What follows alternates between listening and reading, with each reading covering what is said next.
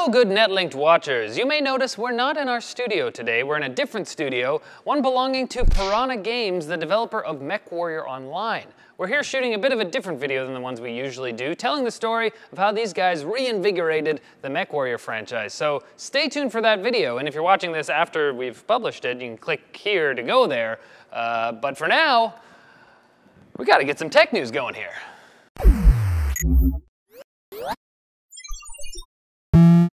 In a surprise announcement, NVIDIA has revealed its Pascal-based Titan graphics card. It's called the NVIDIA Titan X.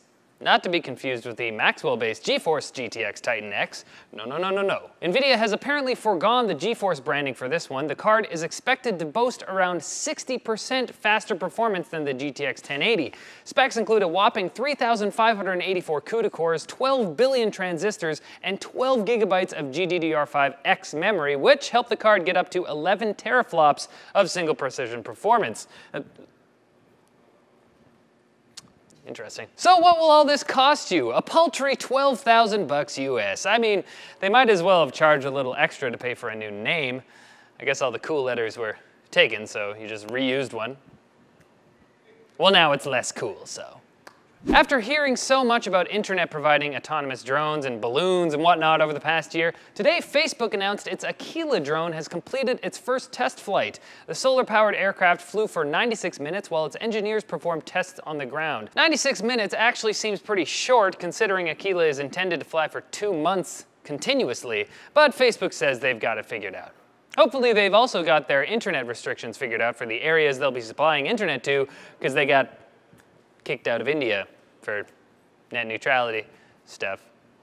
And Ivan got kicked out of this office for pulling these crazy hijinks. And Intel's upcoming Kaby Lake processors have begun shipping to device makers this week. The new CPUs are the first to break away from Intel's TikTok model of chip design, which they announced they'd be ending this year. Kaby Lake will be the third chip made on the 14nm process, and the last one before Intel jumps to 10nm with Cannon Lake in 2017. With chips being sent out now, it won't be long before we see them pop up in laptops and desktop systems soon, and I think that's a great thing for all of us. It's time for...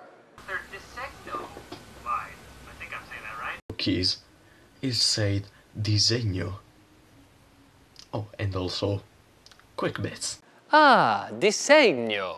Nicola, thank you for correcting my mistake. And might I say, your accent is like a massage for the ears. If you guys want to see yourselves on NetLinked, send us a clip of yourself saying quick bits. Reviews for the Moto Z are up. Yes, I said Z for you Americans. You're welcome. And while the regular Moto Z and the Moto Z Force don't have a headphone jack, it appears that the Moto Z Play does. Huawei sued Samsung a while back, and now Samsung is welcoming it to the big boys club by suing them right back.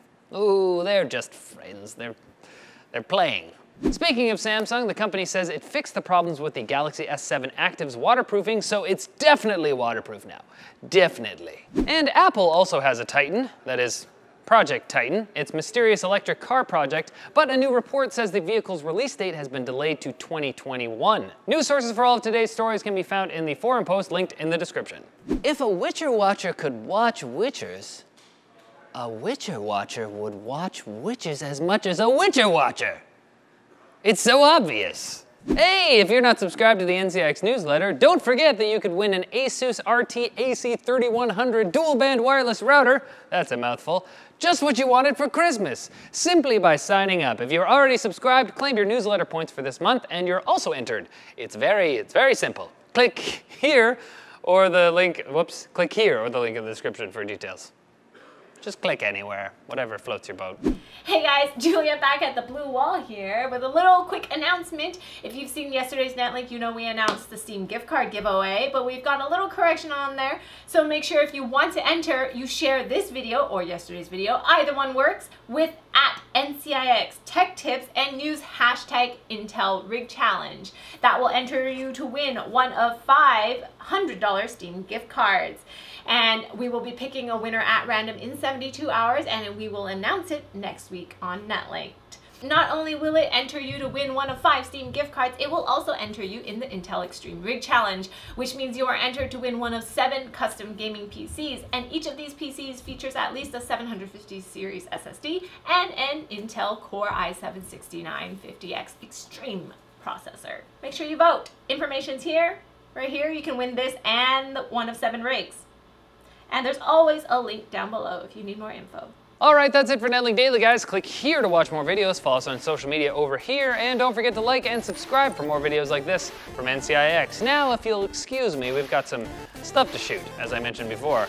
I'd love to stand here talking about tech news all day, but I can't because my feet would start to hurt. So see ya! If a Witcher watcher could watch Witchers, a Witcher watcher would watch Witchers as much as a Witcher watcher. Oh, that's it. I thought there was more to it.